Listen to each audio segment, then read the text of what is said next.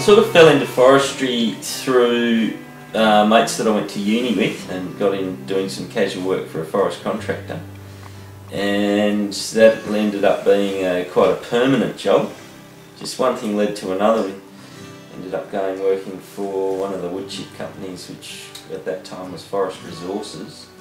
Worked there for a little while, and while I was there they decided that they were going to get rid of their day labour force and put everything out to contract. So my business partner Roger Grimes and I set up the company and contracted back initially just to Forest Resources, planting, fertilising, basic labour, and just build it from there really, just as we could see services being required. Just one thing led to another, and it just, you know, I mean, we've been going since 1992, so 16 and a half years. We've just gradually sort of added pieces to the business and tried to sort of put together a full service. In the last few years it's really been driven by MIS with the big plantation expansion, but as I would see it, we're getting more and more second rotation plantation sites. So I think as the companies become more and more reliant on plantation as a timber resource or as a fibre resource,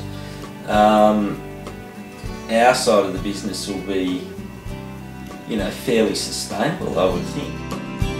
MIS, I think, will probably contract a little bit. I don't think that the programs that we've been seeing over the last few years will continue at the levels that they have. I think land availability will probably constrict that a bit. So I mean, I guess from our point of view as a company, to maintain our size, we've got to offer a level of professionalism that perhaps other smaller companies can't. The stopping of conversion of native forest to plantation, which personally, you know, I think's, you know, a good thing, given that there's enough marginal farmland out there to put plantations on.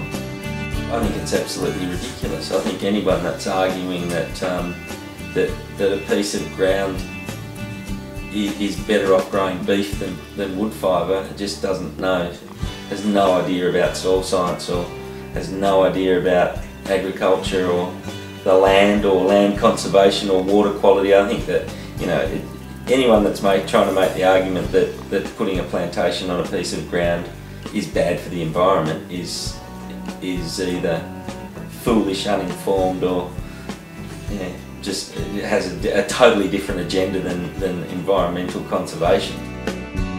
Sawing technology that people are getting, and peeling technology and composite wood products, and trying to value add, you know, people trying to value add out of plantations rather than just looking at sticking them down a chipper and pulping them. I really think that, yeah, I think that that sort of technology could make the industry, you know, really viable. And I think that once the message, you know, hopefully the message will get out there that putting plantations in instead of growing beef, you know, on those marginal areas is a good thing. And I think that it's good for the environment, it's good for water quality, and it's a good profitable business to be in.